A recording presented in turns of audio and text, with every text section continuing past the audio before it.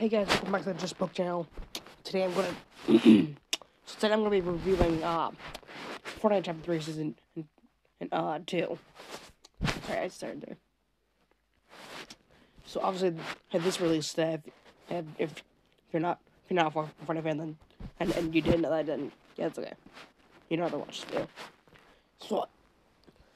So I know it's just the first day of the season, but I have no ideas for videos. No, that I've been taking a break from whatever I'm gonna do because I'm coming up with an idea for my next Pokemon run after I beat Sun with only Decidueye, which I have taken a break from, but hopefully in a couple days I'll start working on some more of those videos. So I'm gonna split at the this video into 3 sections. The loot, the map, and then miscellaneous. So first I'm gonna start with the loot pool. I think the loot pool is actually pretty dang decent. So with today's new season, we got the new striker for a burst or a rifle, which I actually like quite a bit because I used to be absolutely cracked with the old AUG. They made it for having basically the MK, and yeah, I honestly rate it. By the way, just so you know, in creative have now how the purple and legendary regular versus rifle is not the FAMAS, which kind of sucks, but yeah. Hey, it's not, at least it's not the same bloom as Gray through Blue. We also got the combat SMG. Hey, which if you didn't know, this could have released back like in chapter 2 season 8 because it was combat SMG versus combat AR are in the vote. Combat AR won, obviously. Otherwise, we probably want to have the MK. Not only that, but well, we'd have the combat story from the season. Honestly, this is a really good gun. This, I think, my opinion, is better than the Stinger SMG. And that's really saying something because the Stinger SMG is really good.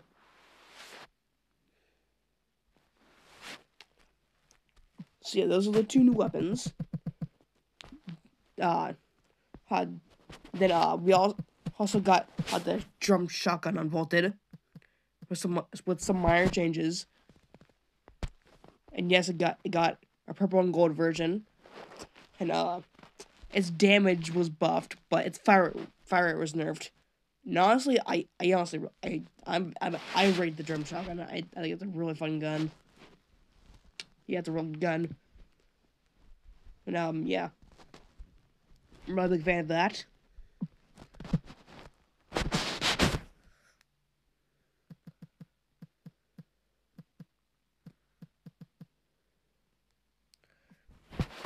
Then we also got the thermal rifle unvaulted. And I'm trying to find the picture.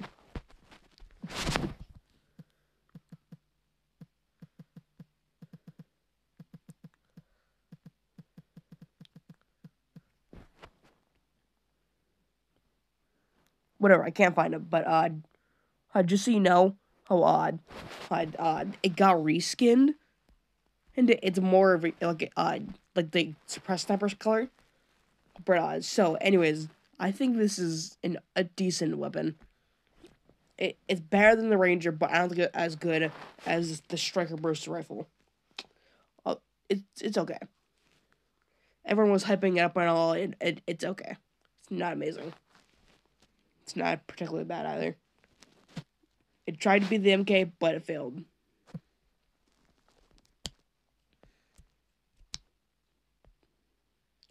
We got shockwave grenades back, which I'm pretty happy with. These things are a lot of fun. These are definitely great. And yeah, these things are really good for movement. I really like these. So now then we're gonna get on with the vaults. And so the first weapon that got vaulted was the heavy shotgun. Sadly, it didn't last that long. But yeah, got so that's vaulted now. And then what also got vaulted was the gun that was leaked for 2 years. It was leaked at 2 years in advance. I honestly really like the machine pistol. I think it's a fun gun. But yeah, that's gone. One of the biggest ones.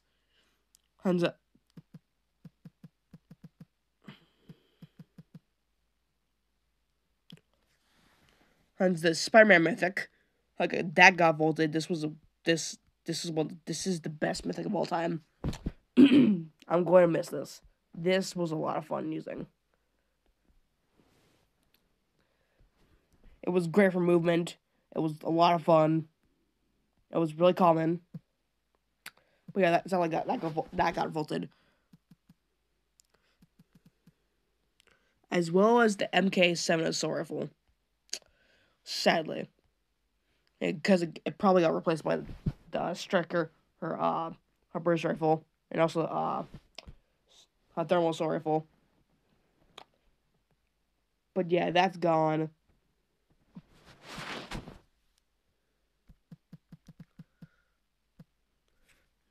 Clingers were also vaulted, sadly. Yeah, I think these aren't really that great, but still, kind of sad.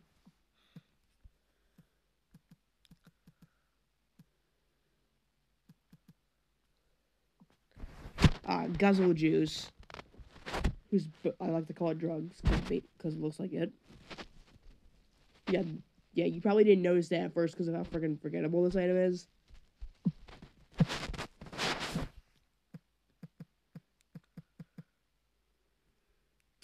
And then finally, the last thing that got vaulted was the Clomberry. Oh wait, but besides one more thing after this. So the Clomberry was vaulted, and Clombos are gone. Epic Games, bring back Hack the Clombos right now, please. And then finally, the final thing that you probably didn't notice, which is gone, is the Quad Crasher. It only lasted one season.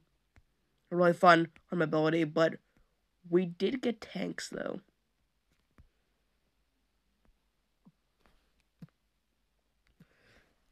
So then later in the season, we are going to get back, guys, some more weapons, and like the heavy sniper, that's come back later this season.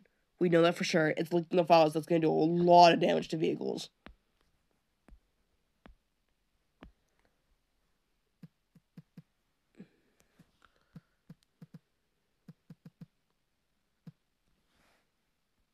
Nope,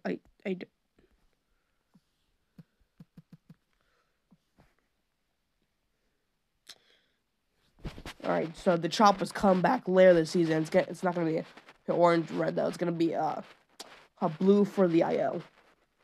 Either of the 7. I'm not sure which one.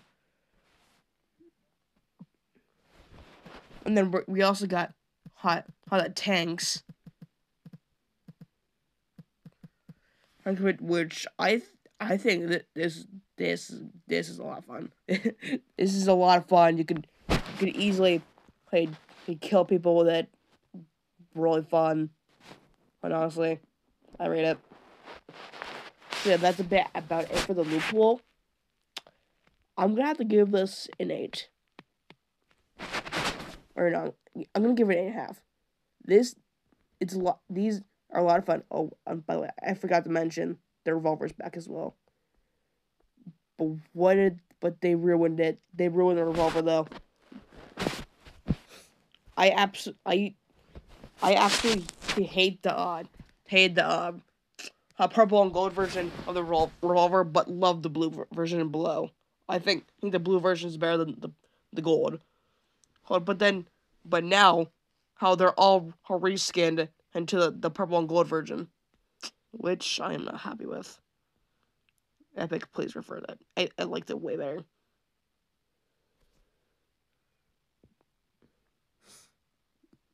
Oh yeah, I forgot to mention, we still have the Owl shotgun, the Stinger SMG, a Striker pump shotgun, Ranger assault rifle, obviously harpoon gun, chug splashes, men mist, shield keg. Oh wait, I forgot to mention that the pizza party's gone too. For some reason, why they remove that? That was actually kind of cool.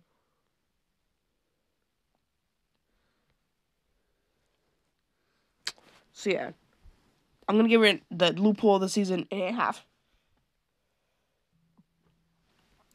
So with this new season, we got quite a lot of map changes.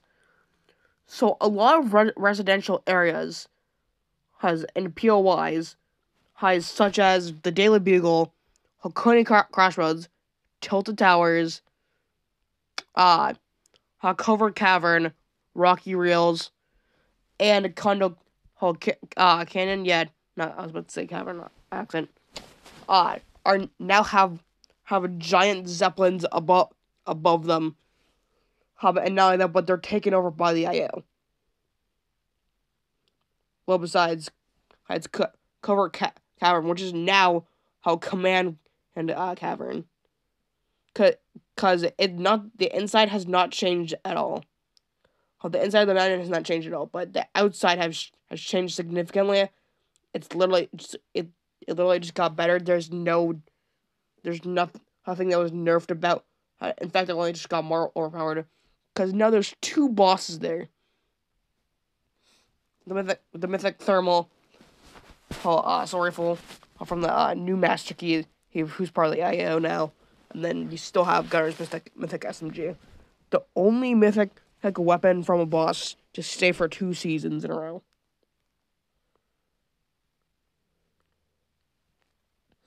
And then we also got the holes everywhere. And 2 other new POIs. I forgot what this one was called. It's so right here, as you can see right here. This is one of the new locations. I forgot what it's called. It's extremely forgettable. It's not that good. And also we got all these craters. There's probably from them I'm fighting. And then, believe it or not, this entire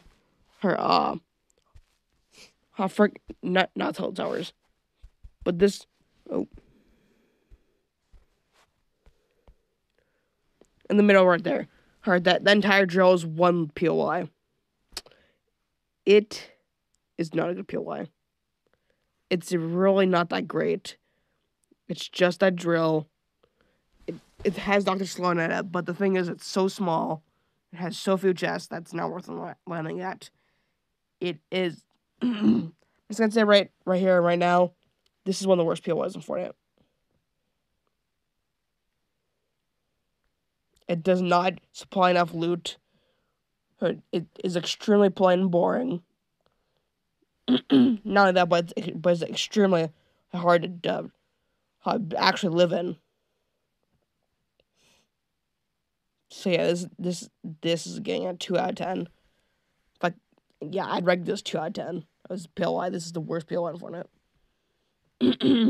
Besides Coral Castle. Coral Castle is a million times worse than this thing.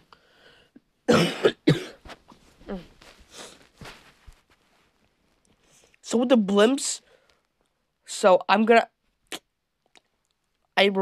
a big fan of the blimps. And all. I think it really spices up the map. But this season, I don't think the blimps are enough. Sure, we got 2 new POIs, but they're not great. Or we're talking only 3. If you Cotton Claw or Command and Cavern.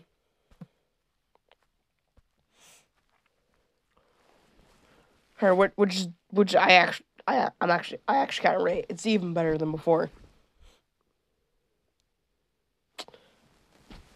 So yeah, I'm gonna have to give this new map.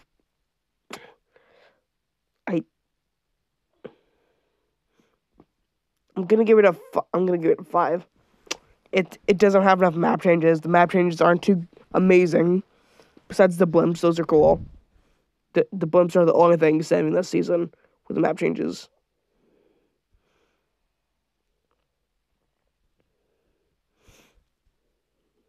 By the way, if you're wondering what this terrible drill's called, it's called the Fortress, even though it's not a fortress at all.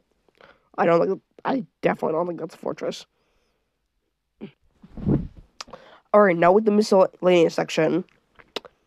And so this season for for another week, basically probably until next update, there's no building. and I'm just gonna say this right now. This is an amazing decision. The game feels fresh now. There's no such thing called a split. And this is one of the main things redeeming the season. No builds is an amazing decision. I think this is a great idea. And Fortnite should do this more often, where they spice up each season with like no builds or something. Because holy crap, it feels a lot more fresh. It's easier to kill people. Oh yeah, and I forgot to mention.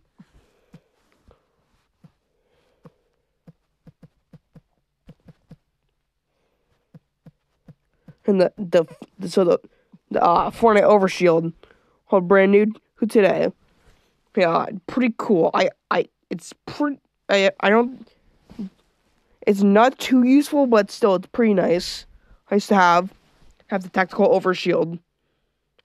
It's kind of annoying because it's to everyone. And after like 5 seconds, it starts healing you again, which can be kind of annoying because they're just constantly going to be getting a free shield. But still, it's really nice.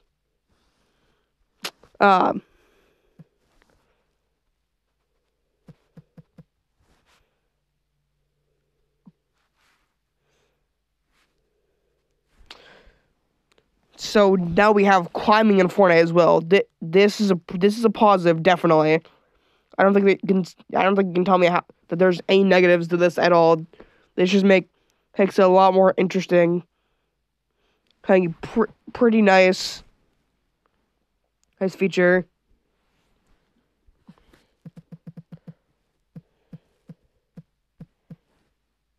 So, and then we also have I guess I'm just gonna say.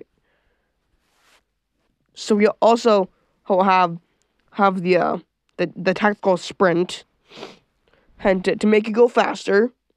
Pretty nice feature. The only problem with it is that you can't hold out any weapons, but I can see that's pretty fair. And I understand why they did that. So yeah, it's pretty balanced. Really nice for mobility. And I wonder how fast you go. How with a pepper? Jesus, that sounds like awful. What to deal with. If you're trying to aim at someone with a sniper, that is. Damn, I should probably check what happens. Oh yeah, that's a really nice feature. And then I should probably go over the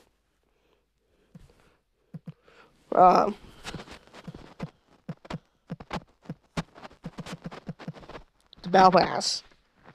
This is one of the more interesting ones. I looked at the Battle Pass. Has quite a bit.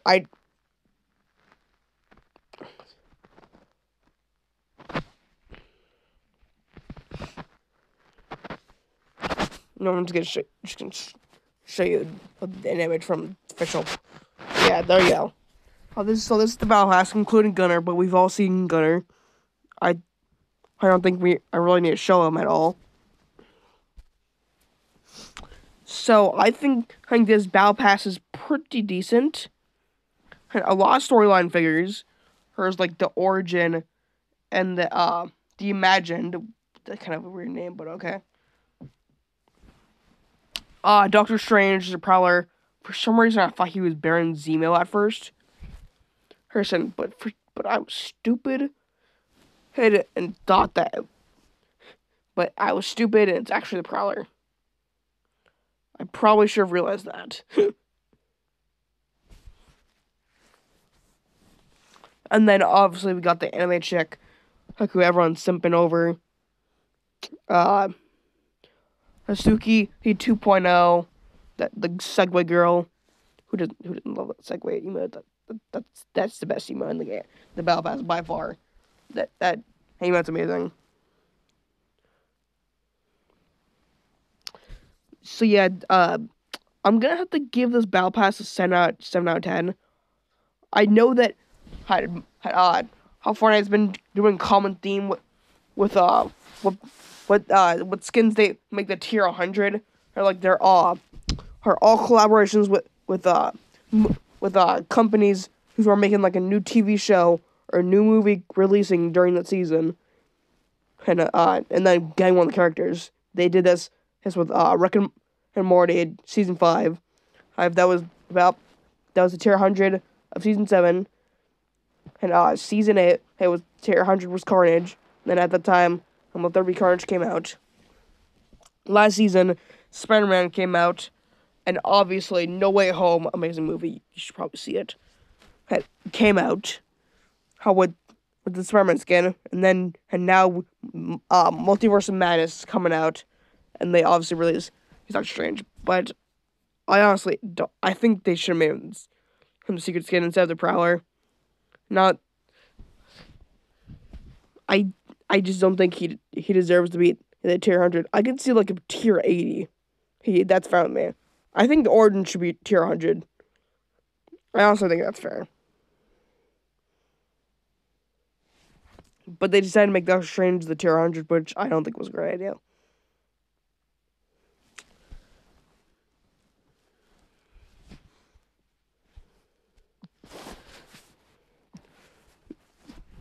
And then, and finally, we got him more in the loss of the combo. Nope, not videos. Yep, we're just gonna have a moment of silence.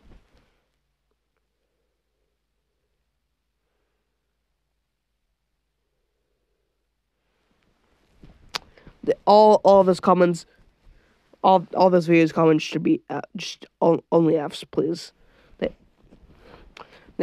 We lost a great friend from the seat today. We didn't think he was gonna go. He didn't deserve this bad of a fate. Kwame boy, may you rest in peace.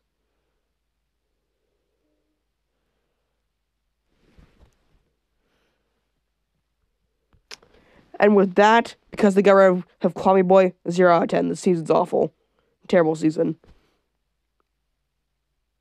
All jokes aside, I don't have to give this season 7 out of 10 so far. This season reminds me a lot of Chapter 2, Season 7. This season is extremely similar. Alright, the map changes feel extremely similar to what they did in Chapter 2, Season 7. And basically take over her theme, invasion kind of thing. Basically the exact same, almost the exact same theme. Have like freaking kind of things hovering over her certain POIs, as in both seasons.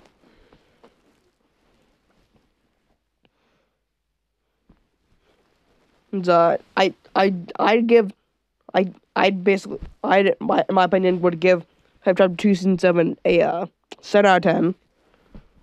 And ironically. So yeah, I'm gonna give this. You know what? I'm gonna give the season 7 out of 10. I would give it 8 out of 10, maybe even 9 if I was nice enough. If they hadn't got rid of Clump Boy.